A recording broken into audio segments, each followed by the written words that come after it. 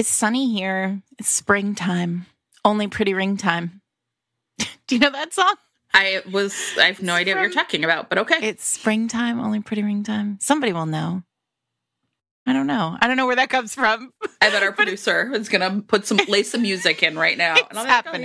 In springtime, the only pretty ring time, birds sing, hey ding, a ding, sweet lovers love the spring. If it's springtime, then you put a ring on it. I don't know. Now that's a thing. That's going to bother me now for the whole episode. You could Google it. I'm Googling lyrics it right come now. right up.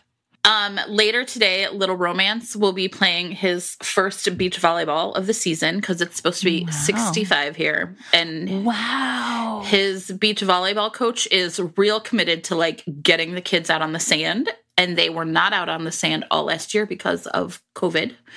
They had to play on the grass. So, well, I'm very happy for him that he's playing beach volleyball in Chicago, which feels cognitively dissonant, but fine. Okay, everybody right now, when you look down on your app, I'm going to put a picture, my favorite picture of Little Romance. You can't see his face. It's from a couple years ago. He was playing on the beach at Oak Street, and it's like this very classic Chicago scene because the Drake Hotel, it's like the beach and then like the city. And it's amazing. Aw. It's Shakespeare. See, I'm classy. I don't even know how classy I am. It's a song from As You Like It. It's one of the songs they sing in As You Like It, which, fun fact, I student directed when I was in high school. Well, look at you. Because that's how cool I am. You're looking at the president of the drama club 2 years running. Well, I mean, Sarah. That's where I peaked. I peaked hard junior year of high school. Didn't we all? No. We did not, actually. We're living our best lives. I did not peak junior year of high school. I was the biggest dork who ever dorked in high school. But I was talking to Eric about this the other day because, of course, as you know, when you have a child, you're like, oh, God, I just hope she finds her people. Like, even if she's a weirdo, like, as long as she finds her fellow weirdos, like, sure, she'll be okay. And I think that was the gift that high school gave me was like, I was reading romance novels all the time. And I had my like best friend who was also reading romance novels all the time. And I found my drama geeks and we like lived our best drama club lives. Yeah. Like hanging out and being weird. It's that scene with, from what's that witch movie? The Craft. Oh, yeah. The Craft, where she's like, we are the weirdos, mister. Yes. Like, yes. Okay. That was it. As long as you find your own weirdos, you'll be fine. And I feel like that's a good lesson for the whole of your life. Like, just find your own weirdos. I agree. I've been lucky. Kelly and I have been best friends for a long time. And now we still are. And now look at us. We're our own weirdos, but we're 47. It's fine.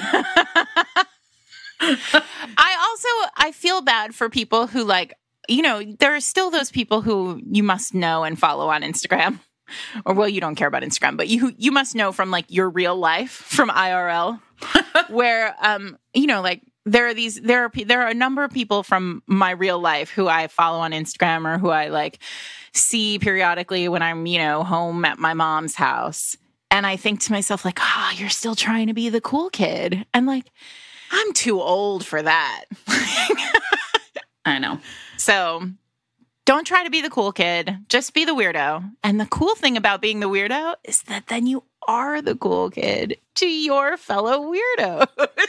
It all works out, really. In the I end. know. Just It's love yourself. so nice. And then you don't have to worry about it. It's a little inspirational. Yeah, here I am. This is advice time with Sarah. There's all this like Gen X versus millennial bullshit on TikTok. Yeah. Wait, is that right? Or millennials versus Gen Z on TikTok? I don't even know. Some fight on TikTok about jeans and hairdo. And honestly, like, everybody calm the hell down. Wear the jeans you want to be in the world. Exactly. I'm only specifically worried about this because I will say now that we're all about to re-enter society, I do find I don't know how to talk to people anymore. Like, I had a phone call with a friend I haven't talked to in a long time this week. And I just was like, oh my God, I've been talking about myself the entire time. Like, I just feel like my ability to modulate and So I am a little worried about that. So, be the weirdo, but also give the other weirdos a chance to talk, I guess. That's the Jen corollary to the McLean rule. Don't take up all the air in the room like me. I'm always like, I've got so much to say now that we're back together. It's fine. I missed everybody. I know. But I did read, there was a great piece in the Times or somewhere, someplace wrote a piece. They interviewed a psychologist who was like, look, it's going to be real weird for everyone for a while. Like, people are going to give people a chance, like give people some space if they're having trouble meeting your eyes or like being weird and awkward in conversation. Just kind of try and take a breath and not be so quick to judge as we might have been 2 years ago. And I think that that's really valuable. But also, Jen and I love you. And if you come to us and you're weird, or we come to you and we're weird, just, we found each other. We are the weirdos, mister. So it's two ladies with a romance podcast. So, fine. I mean, kind of accurate. I mean, I'm not even saying somebody sent me crystals in the mail. Yeah, I do not get mysterious things in the mail unless you guys, over the last order them. 2 months, I've gotten some real weird, nameless gifts in the mail. I got flowers once. I'm a Midwesterner, so like the crystals did not come from me. That's a little woo for me. It was real woo-woo. I mean, look, I'm for it. If you sent me crystals, thank you. But I literally got a box in the mail and it was filled with sage sticks and crystals and a booklet on how to manifest success. And I was like, well, I'm doing this. It's 2021. I'm manifesting the shit out of my success. Light it up for little romance in his financial aid packages. I was like, can you work that for me? I don't know. I pulled an obsidian out of the box and I held it in my hand. So there you go. That was my gift to you. Well, I'm going to be talking about a book later today called Heart of Obsidian, so well done. Oh, look at that. On brand. Anyway, if you know about crystals and manifestation, hit me up. And I got a box. I feel like asking for crystals to like manifest a financial situation does feel a little fucked up, though. I don't think that's probably the way they're supposed to be used. So I don't know. I mean, the booklet is like about abundance. I mean, what else do I want in abundance? I would like abundance of financial I'm like Cardi aid, so B. yes. Oh, Sarah, what a world. All right. Well, that's our patter for the day. If you're still with us, welcome everyone to Fated Mates. I'm Jennifer Prokop. I am a romance reader and critic. I'm Sarah McLean, and I read romance novels and I write them. And this week, we are coming at you with a 1-year-old request episode. So we should talk about this because every year, and it's coming up on it, there might even be a link for it this week. Oh, perfect. In show notes. If not, we'll make sure we tweet it. I would feel a lot more guilty, but it's been a pandemic and time has no meaning. So a year of pandemic time means that we did this in we were on point. Yeah, I'm not sure Katie would agree. Okay. Katie, we love you. Okay. A year ago, during the pandemic, every year, Kennedy Ryan, who is an all-around delightful person and also a prolific writer and also a very skilled writer and also a mom and a person in the world, hosts a auction to raise money for families with autism. And she's been doing this for years. It's called the Lift Auction. We will make sure that we at least post the information on the organization that Kennedy works with. And it's amazing. And last year, she asked Fated Mates if we would be willing to donate an item to the auction. And we donated a custom episode. You pick your trope, we'll do your episode. Katee Robert was so generous. And she bid on the item and she won the item. And she said she wanted a morality chain episode. And we interviewed Katee. Those of you who are regular listeners know that we interviewed Katee a few months back on Ménage Romance because Katee writes Ménage very well. We approve. Thumbs up from us. But we wanted to just say, well, one, I wanted to apologize because I have sent Katee about 6 emails saying like, oh, it's coming like next month. And then it hasn't come. So here we are. But it is officially here. Here we are. There you go. See, we do get there. This is like being my editor. Just everyone. I hope Katie understands. You know what? We will talk to Katie if maybe there's something else we can do for her. We can do a little. I know, like an added bonus. You know what else, though? I think the timing of this will work out for her because I believe the next in her like Taboo series might be coming out this week. Ooh, yeah. Which might be Guardian. Oh, yeah. Guardian Ward. I'm not sure, but I saw it go by on the timeline. I thought it was the end of the month, but I guess it actually is the end of the month practically. Oh, so God, fine. it really is. So anyway, thank you so much, Katie, for donating to Lyft. Thank you, Kennedy, for raising money for such an important cause. We are so excited to be a part of it. We are a part of the next auction as well, which launches early April. And you can have your chance. And we won't take a year for yours. How about that? Our goal will be to do it sooner than a year. Yeah. 6 months, maybe. We'll give ourselves a little wiggle room. Pandemic dependence, but yes. Right. So we're talking morality chain. Yeah, so let's go ahead and define what morality chain is first. Because I think we have a very specific definition of morality chain that isn't the one that gets passed around. One thing I just want to say is I think Katie was really hoping that we would find some new recommendations for her. And I will admit I'm not sure that we are going to like come up to scratch on that. This is a really difficult thing to pull off in romance. I think we are going to give her some new books, though, because we're going to talk about old books, too. Yeah. And that's something a lot of people haven't gone back. Right. So why don't you start? I took notes for this episode. I was so worried. It feels more important when somebody's, paid money for it. Yeah. This podcast is free most of the time. I know. We care less most weeks. This is free all the time. Okay. So traditionally, when you talk about morality chain in romance, you hear a lot of discussion of, well, it's just a bad dude. Like the hero has to be a bad dude. And I mean, sometimes that's a heroine, but most of the time we're talking about a hero. I was going to say that. This does seem very gendered for sure. Yeah, well, that's because of a lot of other things related to unlikable heroines, which, sucks. See many of our former episodes.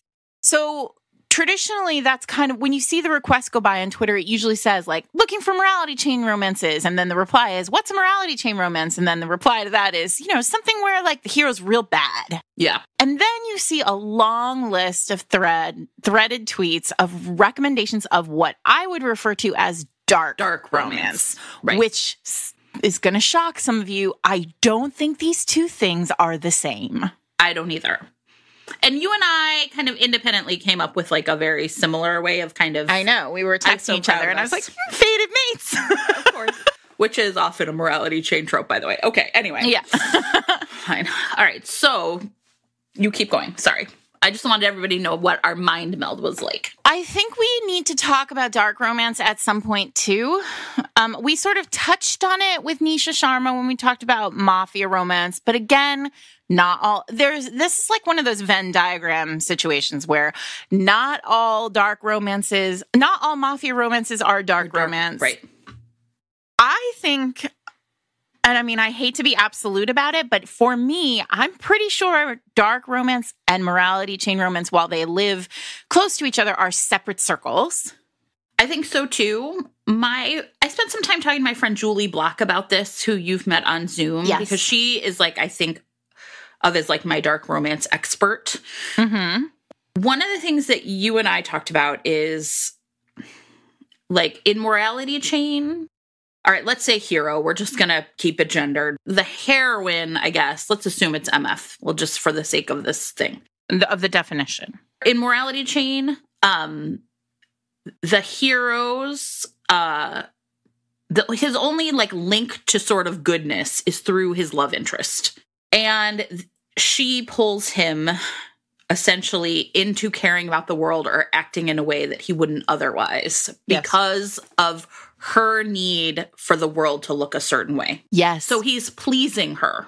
right? Like, Yes. she wants the world to be better, and I have some sort of power over that. So I'm going to act in a way that is against what would be my normal way because of this need that she has, and I love her. Right. Whereas in dark romance, what you and I think is maybe the opposite, almost like the inverse, is that often he's similarly troubled or bad or problematic or whatever, but she is pulled more into his world than the opposite. Yeah. So where, we've talked about The Heroine's Journey by Gail Carriger before on the podcast. I really want to talk about that. Yeah. And I think that it's an important way of potentially underscoring what you're getting at, because so The Heroine's Journey is named that it's not meant to be gendered, despite the title. It's meant to be a foil to the Joseph Campbell hero's journey concept, which is essentially Campbell a million years ago said, the greatest writing in the world is all hero's journey, which means like man goes on a journey, man, capital M, human, goes on a journey, leaves the safe bosom of his /her/their community, and then moves forward on a quest or a path where they must go it alone in order to like come to their own success or triumph. And there's sometimes a sidekick, or there are people along the way who they meet, but then they meet them and then they sort of lose them. Those people then fall by the wayside. And ultimately at the end, the hero, quote, is standing alone at the end in triumph by himself, by themselves. So, which is an archetype. It's a way. Well, it is. And you know what, it's a very common way. Like it's a real superhero-y way. Yes. It's James Bond, right? Like there are people who help you, but then they probably die. It's Batman. Once you know that blueprint, it's Indiana Jones. I mean, it's everywhere, right? Mm-hmm. One of the things I guess I would say that I was thinking about because I've been reading The Heroine's Journey this week, and I was thinking about like the end, right? So something Gail Carriger says in the book is that at the end of this, right, he's either grown too powerful to fit back into the world he has saved, or he has changed too much into a solo version of himself and can no longer exist in a group. And so it essentially the heroic narrative ends with almost like a hermit's existence.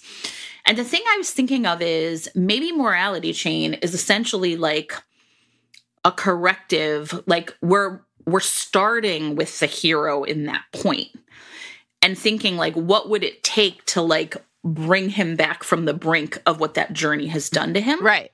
So the arc of the heroine's journey is about finding community, yes. Right? Like a heroine might start the story alone, but very quickly begins to create and build a community. And then their triumph is at the end, finding community as part of the resolution of the story. Right. So at the beginning of the heroine's journey, the heroine is on their own. And then, well, I mean, not always, but many times. Right. And then at the end with people, and the hero's journey, they're alone through the whole thing. If there are other people, they are ephemeral. They come in and out. Right. Well, and it's like the key then of the hero's journey is like triumph, but the key to the heroine's journey is like negotiation, right? Like it's not like we're going to necessarily vanquish it, but like through our powers of working together, right? It's like the found family trope that you and I both love so much is like another way of saying this heroine's journey. And so I think that morality chain, while it's a new word, it's kind of a buzzy trope these days in romance. I feel like we didn't hear the words morality chain 5 years ago. Right. It's a newer kind of concept. And I wonder actually did you look it up? I did. So it was it gets named. Is it like a fic thing? It may be. I mean, it gets listed as like on like now as like a trope. I mean, I think once like tvtropes.com and Wikipedia tropes or fandom.com. There's all this like urge to sort of name things, but I bet it does come from fic, because then you can essentially like, in AO3 tag it that way. So I do think that it's really specifically probably linked to that. I think it's so specific though, and it's such a, I don't know, it's a great phrase. I could see why it's caught on, I guess I'd say, right? It's a lot harder to sort of grasp the difference between morality chain and like, I'm only good for you, right? Is essentially kind of what it is, but that seems somehow not to capture, I think, the depths at which our hero, right, finds himself at the beginning before he finds this love. I mean, romance does a lot with that. I mean, and I think for me, the kind of archetype of this, the blueprint for morality chain is Spike from Buffy. I was Sarah. Oh, Fated Mates. Also on my list, yeah. I wanted to talk about Spike and Angel, actually. I was thinking about Angel too, and I'm not sure he fits the mold, but... I don't think he does, but I think it was like a bits and pieces. I think maybe in his own TV show we get more of it. I think in Buffy it's Spike for sure. Yeah. And it feels to me like with Spike, part of the joy of morality chain, and when we talk about tropes on the podcast, we really try hard to hit at what it exactly is about the trope that scratches the itch, right? Like that really gets us as readers. And I think the reason why I look at Spike is because he has all of the hallmarks of the morality chain hero, in that he is very evil at the beginning. Yep. Extremely clever, full of like quips and dry, like, snide comments and dry humor. He is handsome in a sense, like unlikely handsome. And always there as a wall that Buffy has to bang against. And as readers or as viewers, for the first like 2 seasons, you're like, when is this going to happen? Right? Instantly, we're like, this is him. Like, this is a compelling character who we want to see in a romance. I also think there's a way, to me, in which the morality chain character has to speak into existence their fear that the other character's naivete is a danger. Does that make sense? Yes. So, like, I think a lot about, like, Spike and Buffy and her kind of, like, fighting for good, and him being like, what are you doing that for? Right? And I think that is a way, it's like this balancing out of the scales. Like, where do I really stand? What's important to me? And so they also function, I don't know, does that make sense? As like because it's also Grumpy One, Sunshine One. Like, yes. If you like Grumpy One, Sunshine One, you like morality chain, but like loosey-goosey. Right. Because the truth is that that's the same concept. Right. Because Grumpy One hates that Sunshine One is like naive and bright and like could get hurt. I searched my own tweets because I was really curious if I'd ever talked about morality chain. And I said something about this once. And I said, like, if, the risk taking of like, I have been hurt before, but I'm going to enter in a relationship with this person. I'm going to like put my trust in them. That's it. Morality chain is just that, but like on steroids. Yes. Right? Yes. So it's that same fear because these men are impenetrable and untouchable. The world cannot get to them. Yes. Right? Yes. I was, before we go on to talk about some books though, or Baby Self Talk, another character, so I did a lot of research on this because I was really curious about other examples. And, another example I found that was not about love, but was about friendship, and I thought it was really interesting was, remember that show How I Met Your Mother? Of course. They pointed out that Ted acts as the morality chain for Barney. That Barney is constantly like a scumbag and doing bad things, but basically every time he goes too far, or he worries that he's going to go too far and dials it back, it's because he fears his friend Ted's disapproval. And I thought that was like a really interesting point, and I kind of was like, I did what you're doing right now, which was like, okay. Yeah, I'm like head tilting. I guess. Sure, and maybe not to that extent. It's interesting because I don't think of Barney as being like, I think in morality chain, like there has to be a threat of damage, right? There has to be a real like threat of villainy. Well, I think if you were a woman who came across Barney, I might feel that way about Barney. I don't know, but like Barney's so hard, like weirdly, like he's such a like harmless. I mean, I think of Barney. We've talked about this before too, but I think Barney's a dog, like a. Oh yeah, you've told me this, right? You know, like a comedy dog, but whatever. It doesn't matter. I'm with you. I mean, you also see this. So there's on tvtropes.org. I just like pulled it up just to see what it says. It also refers to something called a morality pet. Which I think is probably more that feel where it's like not quite as hardcore. Yeah. The like if the concept being like there's a child or a friend or a dog, like an animal that the villain loves. I was thinking of that movie, The Professional, with Natalie Portman as a kid, and she befriends the assassin. Jason Statham. No, that's a different one. Jason Statham has one too where there's a kid. Yeah, but I was thinking I can't remember his name. You know, he essentially, same thing, right? He's an assassin, but he loves this little girl. Yeah. Well, this is the whole, and I mean, like the assassins, this is why I'm desperate. I'm thirsty for assassin romances. Sure. Because assassins make perfect morality chain heroes because they're like, it's that Gross Point Blank moment where John Cusack is like, no, I'm not evil. Like I kill for money. Yeah. Right. And so, but I will say, so I think there are a few places in romance where we are almost hard pressed to not find morality chain in some way. Yeah.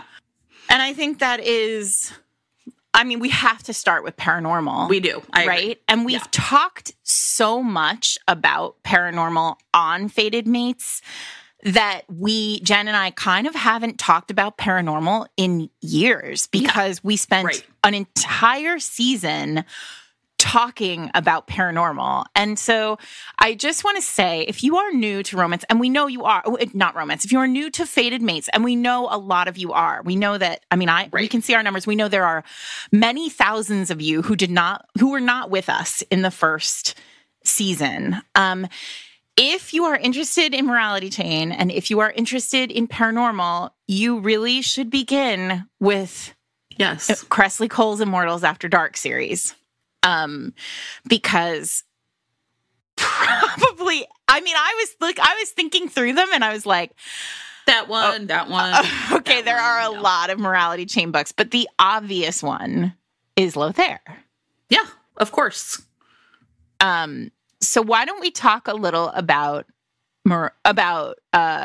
morality chain and paranormal and what it does? Can I start by actually talking instead? Well, I kind of feel like just listen to season 1. We can talk about more. Yeah, but I think we need to actually give people like some moments where they can. There's some entry points to Cressley because we do not expect you to eat. Why did I say eat? We do not expect you to read 18 books. But I do think there are some of these books that really are the right choices here. Okay, Lothair is definitely, I think, probably the easiest starting point.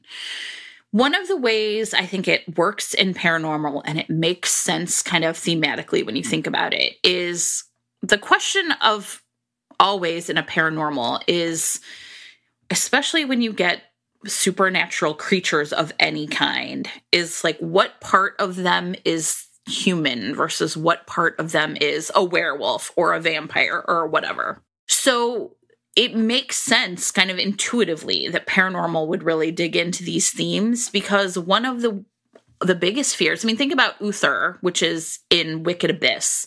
He's been a dragon form forever, right? And no one knows if he'll ever kind of switch back. And everybody who's ever read Cressley knows that what's going to make him come back is falling in love, right? Mm-hmm. So it makes sense that in paranormal, the connection to a human would be the one that would like help this paranormal creature find their humanity, right? Sure. And that's why I think, looking back, no one should have ever been surprised that Lothair's fated mate was going to be a human.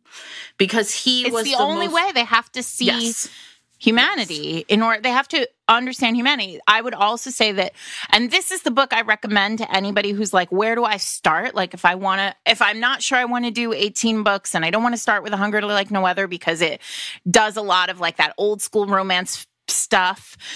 Where do I start? My answer is always Dark Needs at Night's Edge, because though the heroine is a ghost, she is human.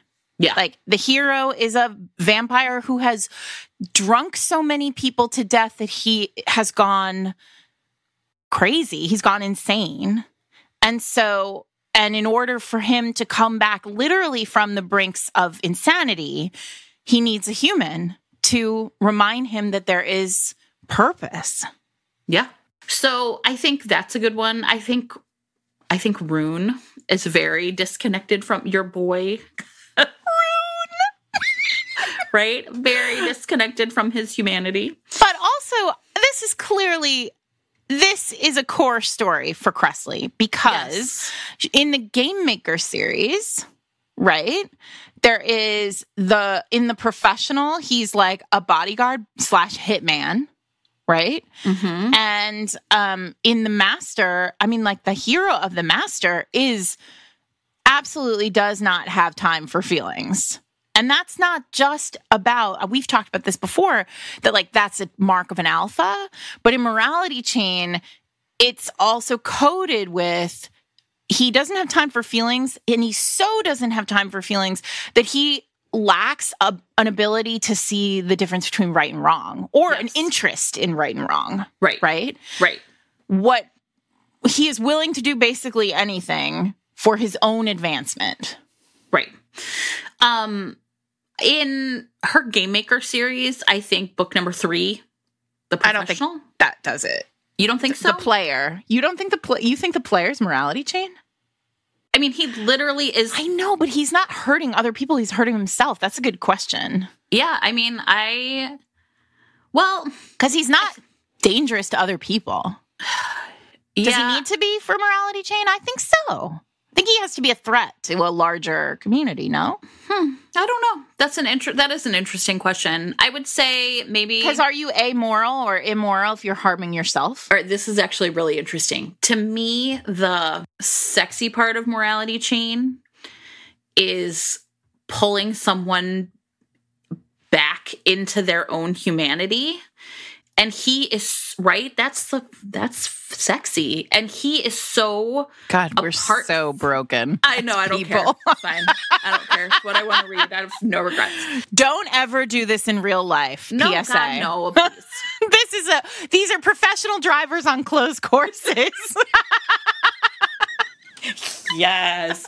Right? I mean, he is completely separated from all human society. And she is the one who literally, when he sees her. Yeah. I mean, I get it. An offshoot of it. I don't know. I get what you're saying. I don't think it fits the mold, but I understand what you're saying. I think that book is something else. That is a truly broken hero. Like, which I guess is sort of Morality Chain adjacent. And this is we're back to Venn diagrams. Somebody out there is building the biggest Venn diagram there is.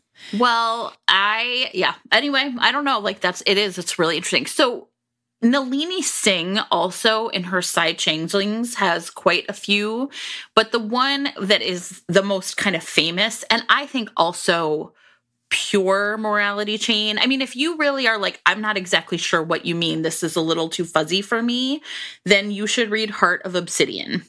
Because I don't think there's any kind of like, I'm not sure, or like maybe it would work. This book is straight Morality Chain. So if you want like a blueprint for it, I think that this book would be it. And what it is Caleb is a Psy, which if you I've only actually, okay, by the way, somebody once told me I couldn't read this book if I hadn't read the previous 9 or whatever. I read it cold, everybody. It's fine. Nalini does a great job of reestablishing the world in every book. Yes. Which is very useful. I mean, I've read all of them, but Yeah. You don't have to. I really did not. I mean, I think I've read the first one and then I read this one. So I skipped a lot in between. And he is the most powerful telekinetic on the planet. So much so that he can cause earthquakes if he wants to. And sometimes does accidentally when he's having orgasms. And I wasn't mad about that either. Fine. And he has been searching for 7 years for a woman named Sahara. And at the beginning, he finally finds her. And it's not that he's been searching, like, I've been looking for her. She was kidnapped and he knows that she has been tortured. And she knows that, they are trying to essentially extract from her a special skill that no other Psy has.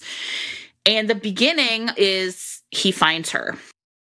Apparently, he's been searching for her for a couple of books. I missed all that. I just get to him finding her. And she's a fascinating character because she describes the way she survived this torture is she created a labyrinth in her mind that's like a kaleidoscope, right? It just switches and changes.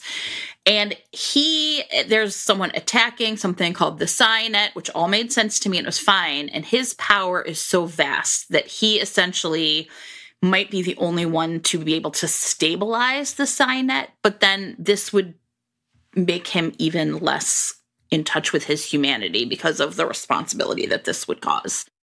And this book is straight morality chain. She is the only connection he has to humanity. And he is so disconnected and can like willfully turn on and off both his feelings and everything else. Like many Psys, but his is so much more powerful. And I just thought it was a fascinating book if you are interested in this trope. Because the other thing about this book that was really interesting was it's so tonally perfect, by which I mean it's very controlled. It's very, even when terrifying things are happening, it's all really tight because of how he is, right? Like the mood and tone of the book really match his ability to like sort of keep everything focused. It's like a real masterwork. I mean, she's an amazing author, so that's no shock. But I also think it really, like in its execution, also shows what the world would be like for someone who lived that way, if that makes sense. Yes. The whole series is great. And I think many of the books in that series, like, could conceivably could be considered morality chain. And this is why, because fundamentally the conflict for many of the romances in that series are about feelings, right? One character is able to feel feelings, and feelings are verboten. They're illegal in this society. So when the two characters come together, that is like fundamentally one of the characters having to get in touch with feeling is the whole ball game. Right. And so I want to talk about, since we're doing this, I also want to underscore, we did an episode in season 2 about J.R. Ward and about the Black Dagger Brotherhood, but I want to talk about one of the books. It's book 7 of the Black Dagger Brotherhood, which is called Lover Avenged. It's Revenge's book. That's a great one. And it is also one of these one of these moments where I think it goes back to what Jen was saying about the hero, the morality chain, the character who needs to be brought forward into morality being having it all be about feelings, right? So the hero of this book, Revenge, there's an H in there somewhere. Yeah. I don't know. Lover Avenged.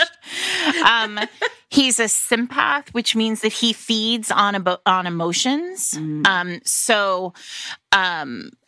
basically like they tend to feed on negative emotions, right? And they can also get into your mind and sort of alter the way you have the way that you see memory. And so he's like he runs like, but also he hates himself for it. Like he's broken from the start because he loathes this piece of himself. And so because he loathes this piece of himself, he's really like closed himself off from the world. And I think this is the other thing that we really like. It's an evolution of the primordial alpha concept, right? Like he's so closed off and somebody cracks him open. And Elena, Revenge's heroine, is like a nurse in the vampire hospital. Yeah. And she's like kind and decent and like a good person. And this is for me, the best moment of the Morality Chain the Morality Chain book is when the character who is not evil or is not amoral turns up in this amoral space or this evil or this bad space as light, right? Like in this dark space as light, and absolutely sends the hero, in this case, like stratospheric, like with worry, with concern. Right. Oh, yeah. God, that's the best. Because that worry and that concern isn't ever processed thoughtfully by the hero. Like, it's not like he's like, I understand that I'm feeling worry here. And the reason why I'm feeling worry is because I care about this, like, ray of sunshine. Yes. No. He's like, I feel worry. This is awful. Burn it all down. Right? Let me make an earthquake with my mind. Exactly. Okay, Caleb, fine. Caleb actually, like, the extent of his feelings for her made a gorge outside of his house that's, like, bottomless. But he's like, I don't have feelings. I just have my gorge. Amazing. Sorry, go back to love revenge. I'm fine. Yeah, no, it's fine. So I think it's really interesting. Oh, and I should say, revenge is half sympath. This is important for reasons in the book. But whatever. If you're a J.R. Ward fan, don't at me. I know. Right. But the point is that the arc of this story is he's so closed off, and for every end, also the other piece of this is like the instant feeling of ownership and like possession that these heroes often feel for the heroine, right? Like it's that moment in A Hunger Like No Other where Lachlan destroys an entire hotel room, but like leaves Emma in her like cocoon of perfectly safe space because he is so enraged, but like he couldn't possibly harm her, right? And we see this sort of hyper protection in Morality Chain that I think really strikes at the core of like what so many of us love about these like big bananas books. Mm-hmm. And I think that really goes back to like the old school like pirate romances. When I was preparing for this, for me, all of the big Morality Chain books that I could think of were like truly old school. Like I wanted to talk about, there's a Megan McKinney book that's a pirate book and it's like problematic in the extreme. It feels like check all your content warnings, but for all of these books, for everything. Yeah. Right. But there's a scene, I want to talk about a scene that I remember. I mean, it's just so indelibly imprinted on me from when I was young and read this book. So the book is Till Dawn Tames the Night. The hero is a pirate, but also a marquis because, of course. But, he's forgotten that piece of himself. And the heroine, and he literally is looking for, like, it's Revenge of the... not Revenge of the Nerds. That's a different book. Very different book. Romancing the Stone, where there's like an emerald or something that's hidden on an island somewhere. And the heroine's father, before he died, hid this emerald like on an island. And now this pirate is looking for it, and he's kidnapped this. She doesn't even know she's been kidnapped, but he's basically secretly kidnapped the heroine. And we know that he's kidnapped this heroine, and she has the final key. She has a locket that has like a limerick in it. And that's the final key to discovering where this emerald is. And so they're sailing to the Caribbean. Again, check all of your content warnings. But, and then when they finally get to this like pirate lair, there's a scene where he's like, it is non-consensual. Like he is like going to rape her, and she puts her finger through. He is just pure evil, right? Like pure villain. She puts her finger through the gold hoop in his ear, and he's like threatening to pull it out. And he pauses over her and says, "Rip it out. It won't be the first time." Right? Like, and that sort of hint at the trauma he's experienced, like as a young man, or, you know, in his childhood, in his youth, makes her cry, right? Like she feels for him, and she starts to cry, and then he can't deal. Like it stops. It's actually a very brilliant way of stopping this scene, like before it can get from dubious consent to non-consent, like, and writerly wise, but he can't deal. He can't deal with how emotional, how his experiences have created empathy in her, or sympathy or empathy in her, or both. And so he like throws himself across the room, storms out of the room, and like disappears. Yeah. Because he can't handle it. And I think that kind of structure, and obviously now in 2021, it doesn't look like that anymore, but that's the kind of blueprint we're looking at in the extreme. And pirate books gave that to us in spades, right? When we were absolutely in the 80s and 90s. I feel like now it's just like motorcycle club romance, right? I mean, I feel like there's ways in which... But is it? Because the heroines in motorcycle club romance always end up in the club. Yeah, maybe. Yeah. Like at the end of this book, he's not a pirate anymore. He's a Marquis. Yeah. He's like sitting in the House of Lords. Right. Which is its own problem. But the point is... Jen Porter, who I always think says brilliant things about romance, said that books like this should not be called HEAs. They should be called PEAs, for problematic ever after. And I was like, yeah, there's something to that, right? Because this is not a relationship that like, nobody's like hosting a barbecue after a morality chain romance. Right, exactly. And so, you know, there's a way in which it's, I mean, now, sometimes they really are truly redeemed. Like, you know, I've said a million times, I love Mad Rogan and the Hidden Legacy series. That is a morality chain for sure. You know, he is completely disconnected from society, and Nevada is one who, like, sort of gives him, like, a family and lets him get in touch with that. But it takes books. It takes books and books before we see that happening.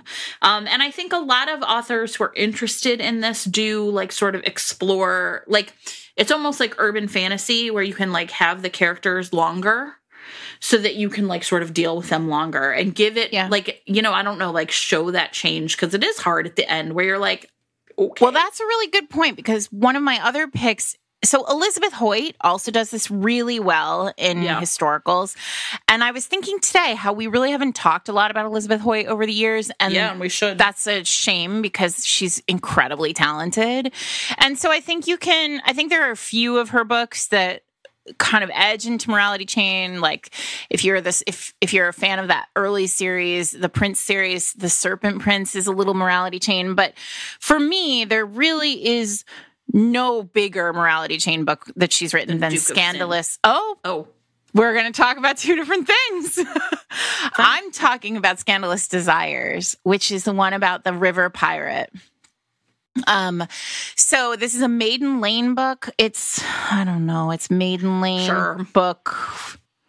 It's fine. There's a lot of them. 2000. I don't know. And so but it's called Scandalous Desires. The hero is Mickey O'Connor, who's an Irish river pirate. He steals from boats on the Thames. He runs like a community of criminals. He's kind of a like Fagin-y character. And he is a king. He, you know, I've said before, all romance heroes are kings, and like he is a real king of this kind of like Seven Dials space, which is where Elizabeth sets the Maiden Lane series, which is a kind of like imagine if Batman were a romance series. Imagine it, where there's there's sort of like a superhero-y element to this character that she's invented, and I don't want to give away too much, but it's a very fun series, but it's all set in a sort of seedier side of London, and she spends a lot of time. Like the heroine of this book is named Silence. And Silence is a widow, and she works in an orphanage which is owned by her brother, Winter. And she's like very plain and very, very moral. I mean, like the names themselves are all these kind of like very moral names. And the setup of this book is that Mickey, the pirate, has a daughter who was surrendered to the orphanage, who he surrendered to the orphanage to keep her safe. And it becomes clear that he did it because he knew Silence would take care of her. Like he knew that she would be safe with Silence from his enemies. And then he, at the very beginning of the book, he's stolen the baby from the orphanage to his lair and summoning Silence, like drawing Silence to him. And he ruins her. He makes her kind of like walk home he keeps her overnight and makes her walk home the next morning, like in kind of a walk of shame style experience, and pretty much ruins like her for, she's no longer a respectable widow who works in an orphanage. She's now like the mistress of the river pirate. Right. And what's interesting here, I'm going to spoil the ending because I think this is really important to our point about the difference between Morality Chain and Dark. At the end, they return Mr. and Mrs. Rivers, I think is the last name, and he's like a shipbuilder or something.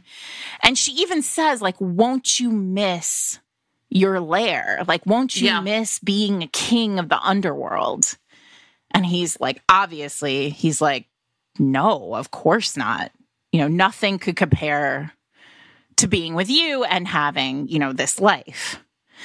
And so that piece, that sort of end piece where they end up happily ever after in society, not capital S, like rich society, but like as people who could like join the PTA, right, is what makes the difference. Yeah.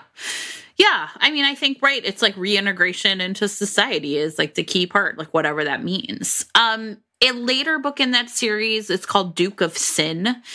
And it's been years since I've read it, but it's always struck me as being one of those. And in this one, I would just say, if you are a Sebastian St. Vincent fan, the arc is, from what I remember, very similar. Valentine Napier is the Duke of Montgomery, and I think he's like a blackmailer. I think he's done a lot of real questionable shit. And he ends up falling in love with a woman who essentially infiltrates his home to figure out if he's the one blackmailing her mother. And she's like undercover as like the housekeeper or something. But I remember, like, this is like one of those characters where when the author's like, this guy's going to get his own book, everybody is like, wait, how? Right? So I think playing with this is a big part of it too. Although he's already part of the aristocracy, he's just divided from it by his own kind of amoral life he's living. Yeah. So that's another one that's really good that I remember from that same series. So I have a couple others that I want to mention. Again, PEA, Problematic Ever After. Mm-hmm. One is the book Judgment Road by Christine Feehan. Oh, Christine Feehan. Talk about bananas books. Yeah, you guys, this shit is BANANAS, like Q Gwen Stefani. And it was also the first Christine Feehan book I've ever read. And I was literally like, what the hell is this? And I love it. In this book, which is the first of a series that's still ongoing called Torpedo Inc., each one like getting more and more like stuff I've actually never seen in a mainstream romance. And whatever the latest one is, there is like straight up like kitten play where like they're, you know what I mean? And I was like, I'm used to this in like erotica, but seeing it in what I think of as being like mainstream USA Today bestselling books, I was like, wow. Not in a judgment way. Like I just was like, she pushes the boundaries in a lot of places. But it's the first in a series called Torpedo Inc. It's kind of an MC romance, but like only really in the most ancillary way. A group of men, but some women some of them are actually, Christine Fian has a very dark world that she's building. All grew up in like Russian orphanages where they were abused in every way. And now they are like in America, and they found this kind of group together, and they're like trying to like get vengeance on people that still do this kind of stuff to kids. And Reaper is the main character, and he is completely like, his connection only is to this found family that he already has, but even that is so tenuous. And they hire a new bartender in this bar. Her name's Anya, and she is on the run because at her previous job in San Francisco, she like witnessed a murder or something. And he is completely drawn to her, but also like terrified that he will hurt her. Right. So even though they spend all this time searching for abusers and trying to like eradicate them from the world, he himself, like, it's all like really tied up in this like messy, like these people need 800 years of therapy type stuff, because it's his own belief that he will harm others, that he's like essentially like, I can stop it in the world, but I can't stop myself. But he falls in love with Anya, and, it's, I don't know, you guys, it's a lot. There's a lot going on in these books, but I think it's a good example of morality chain. And I think it's a book that also shows like, I don't know, like broken people coming together can sometimes like fit together. Yep. Maybe is one way of putting it. Yes. I also think we have to give a nod to Jack Mulligan. I love Jack Mulligan. I was just going to say that. The Devil of Downtown, Joanna Shoup's Uptown Girls book. It's the same arc. Yeah. It's that kind of like kind of criminal mastermind, a heroine who, wins him over to her side. Yeah. They become partners in her goodness. Yeah. And he walks away from his criminal world. I mean, there's sort of a little promise. There's a wink at the end to like, well, maybe he'll be a bootlegger. Yeah. but he's certainly not going to play the same criminal games. I think I'm fascinated, though. One of the things I would say is like, I think that book does work that way. I think it hides all of Jack's misdeeds on the page. Yeah. Like they're alluded to, but they're not there. And I think that that's true. I think there is a very real sense, particularly in historical. I also think I want to talk, I know we're over time, but I want to talk about sex too in these books, because I feel like it's extremely difficult to do morality chain without sex. Yeah. And I can't prove that because I can't think of anything that's not super sexy and is also morality chain. But I think part of the reason why is because sex is where these men are laid bare. It's very sort of, this is where you often see the moment where the hero, after sex, the hero is like, oh my God, nothing will ever be the same again now that I've touched her. Yeah, I mean, certainly in Heart of Obsidian, that's true. He's a virgin. Like, he's never had any interest. Size don't touch each other. Yeah. Right? And it's certainly true in Judgment Road, where he is essentially really terrified of his own sexuality. Yeah, so, like, Revenge, too, has a real, like, fear of sex. Yeah. Like, because he he has a barb on his penis that like locks into her when he comes. It's a lot. Fine. Thanks for telling us. I like to add these little Easter eggs in for Eric. Penis barb. Yeah. And then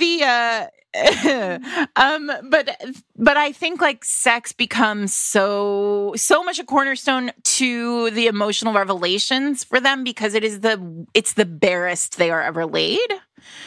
I mean, har, har, har. One of the things I think that Caleb can do is essentially send like a stream of static out into the Cynet. And it reminded me of McGreeve, who is really deeply disconnected from his own humanity because of like what's been done to him. Right. Yeah. And at the end, like the way that like they essentially come back online is she has to reach him through his body. Yeah. Right? Like there's a way in which like humanity is really tied to like a physical sense of self as opposed to, and this is why I was also going to say, I think it's really interesting that a lot of the ones I'm drawn to are telekinetic men. This is the power that they have because telekinesis is like this power that's completely divorced from your body. It's what your mind can do. Mm-hmm. And I think that there's a way in which like then like sex and even maybe not sex, touch becomes a way of like reconnecting you with your humanity. Being able to move shit around with your mind and cause earthquakes is cool, but right, like holding someone is human. And I think that that's why it's really interesting that like often the power or even revenge, it's about, right, like there's something very alienating about mind control without touch. So it makes sense to me intuitively that to bring them back in, it has to be that way. Mm-hmm. I don't know if that's like a reach, but I think no, I think that's real because fundamentally these are morality chain is hyper. It's the alpha on steroids, right? Like it's double alpha, triple alpha. Like they have to be, they're toxic. It's toxic masculinity. Very, supremacy, patriarchy, all the like the dominant, bad shit that's in the world, grounded and then like unpacked. And ultimately, part of why we like it so much is because we like to see the unpacking. We like to see the unraveling of that this hero, which is usually done in some sort of, in these books, in history. The reason why it works so well in historicals, in paranormals, in, we haven't talked about romantic suspense, but romantic suspense, in these books is because the rules are different in these books than they are in straight contemporaries. Like you just can't, that's why in straight contemporaries, it's Grumpy One, Sunshine One. Because like Scotty is morality chain but toned down. Yeah, absolutely. Dialed down to like 4. Christine Fian, I haven't read that book, but like I'm gonna guess it's morality chain dialed up to 1200. Absolutely, right? So I think, and so I think, we sort of touched in the past on this idea that like historicals and paranormals allow writers and readers to do exploration, kind of a bigger kind of exploration of your own kinks and pure desire than contemporary does. It's really fascinating because Katee, I really wanted to deliver you like contemporary romance that worked this way, but I can't find any. Well, so I do think, I have one. I mean, I'm sure there are, but I can't think of any. Well, and I think we're on the money that they're then in Mafia or Motorcycle Club. Like they're sort of divided out into they're places. They're merged in with those. Yes. Like I was thinking about I talked about you go, Jen, and let me think about it. Let me say there's one that I read. Given my initial like description of it, it might be that the hero pulls her more into it is dark romance. I'm not sure that this qualifies as straight up morality chain, but it's Ruthless Creatures by J.T. Gessinger. I'm not sure if I'm saying the name right. Who is a really propulsive storyteller. I don't know. Have you read this one?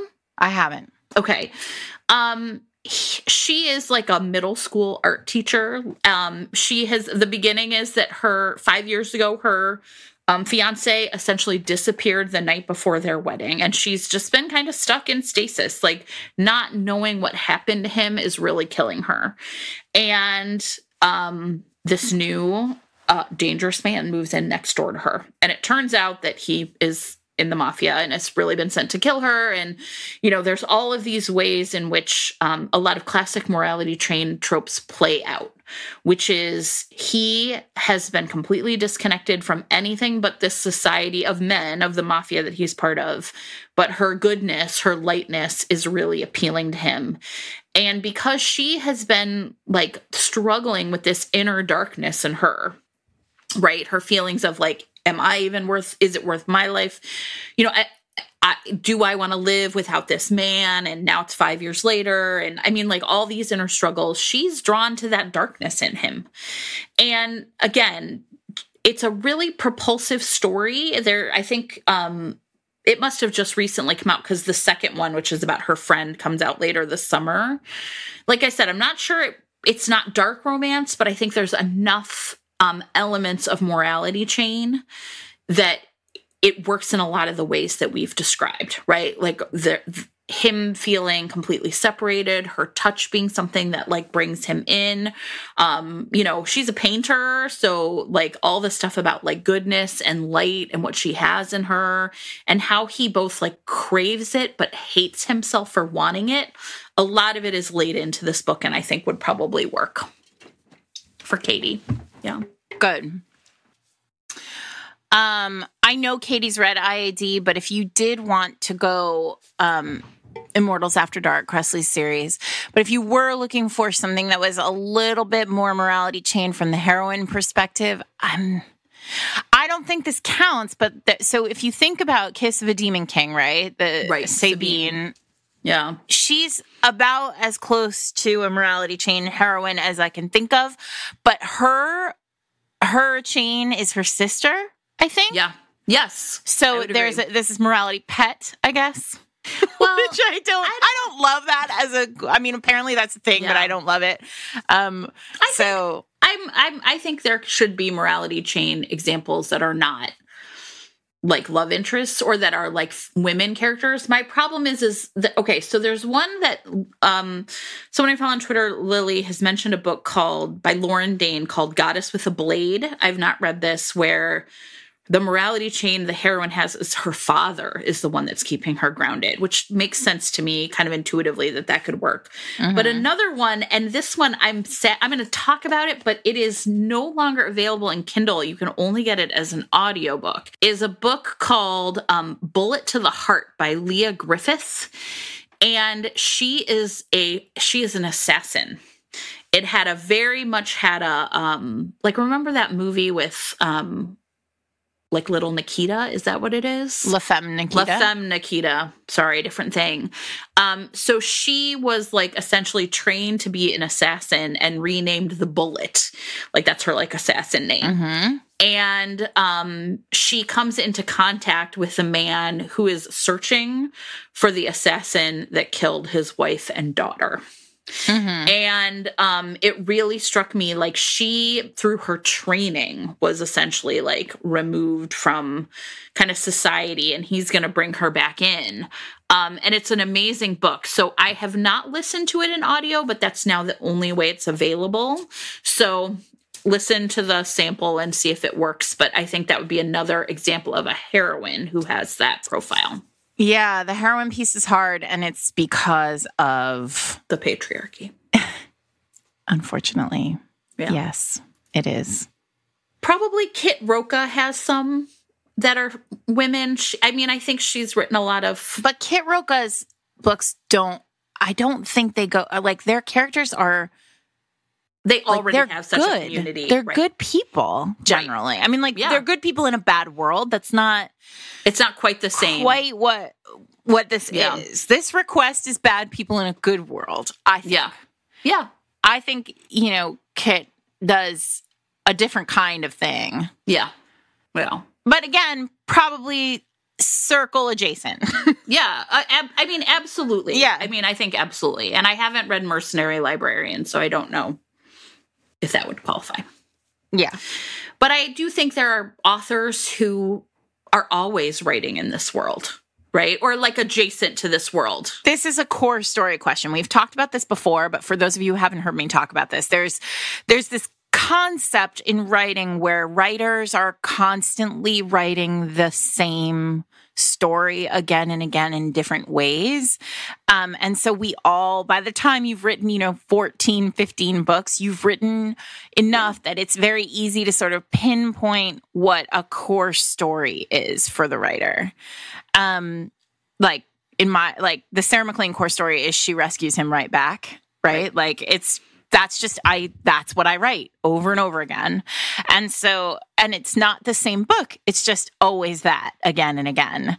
But there's no question that Cressley, right from the beginning, from those pirate books, Captain of All Pleasures or whatever, like she has been writing Morality Chain. She's been dancing around Morality Chain for the entirety of her time. Oh, do you know what is Morality Chain? Hang on a second. Let me think. I was like, no, I know what book I want to talk about, but I need to confirm in my head. I hadn't even thought about it. But Sarah J. Maas's new book, A Court of Silver Flames, is, I believe, tweet me or tweet us or Instagram us if you think that I'm wrong, but I think it's Morality Chain with the heroine as the evil character, as the villain. Okay, yeah. She does a lot of bad shit in this series before this and has to be pulled forward. And she's pulled forward. It's tricky because it's enemies to lovers too. Mm-hmm. But she's pulled forward by the hero who is very grounded in a way that she is not. She's kind of untethered. Yeah, that's interesting. Oh, wait, I have another one too. Hang on. Let me look it up. See, this is what happens when I'm alone. I can't come up with them. And then when we start talking, the list that I came to the podcast with is not the list that we talked about, by the way, but it's fine. Right. Well, here's the other thing, though. I get the frustration while you're looking. I will say this. Sometimes as a cheat, like what Sarah and I will do is sort of search like enemies to lovers, romance. And it just is like a way for all of us to just like, oh yeah, I forgot about that book. I forgot about that book. This is not an easily available list anywhere, right? And maybe it's because of the difference in what it's called, but if you like search for Morality Chain romance novels, you know what? You get a bunch of hits to our podcast, right? Really?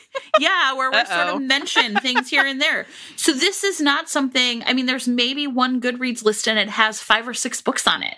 So, people aren't creating shelves called Morality Chain on Goodreads. And I think that's how a lot of this stuff comes about. So maybe that's something we can work on. Yeah. It's, I don't know that this is another sort of, I don't think there's a lot of pure Morality Chain, so throw it out there. Sarah. No, okay, so it's Meredith Duran, who she's never really trope. Like, she doesn't do tropes the way, like, her books are so nuanced and sort of layered that often the trope isn't, it's beneath a lot of stuff. But the book that I'm thinking of, and again, this is, check your content warnings, but it's That Scandalous Summer by Meredith Duran. And the heroine is going through a lot of grief. She has an alcohol problem. She is absolutely not in a place where love is a reasonable expectation for her at the beginning of this book, which is why I wouldn't necessarily call this Morality Chain, because I think like something else is happening here. Mm-hmm. And she's certainly not cured by love. That is not a thing Meredith would never shorthand the work that Liza, the heroine of this book, has to do, as simply as, and then she fell in love. Right.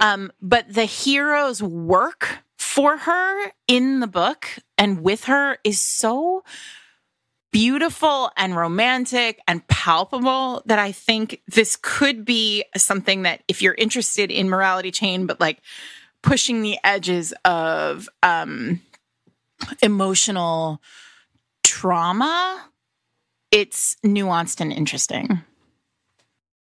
Well, I hope that was good for Katee. It's interesting for us. Thank you so much, Katee, for 1, bidding on it, and 2, making a donation to such an important cause. Jen and I we're thrilled to be able to be a part of the Lyft auction. And we hope that, we hope this helped define a term that romance has spent a lot of time sort of tossing around recently. What are we doing next week? After all the Mary Baylog talk, I was really interested in like structure, thinking more about structure. Mm-hmm. And so what I want to do is You Had Me at Ola by Alexis Daria. I think it is doing a lot of really fascinating stuff. I think it's a great read. I loved it. And the book 2 is coming out this summer. So everybody's going to want to read it to get ready for book 2 anyway, right? How's that sound? I think that sounds great. I loved it. Loved it. Loved it. And I just put it on a list actually for something. So let's talk about it. Perfect. And then maybe we could get Alexis locked in for the following week to talk. We've been talking about having her on. So yeah, we could do both. Double duty, double trouble, Alexis. If not, we have a plan to have Alexis on. All right. This is Fated Mates. I'm Sarah with my friend Jen. Yeah. We'll see you next week, everybody.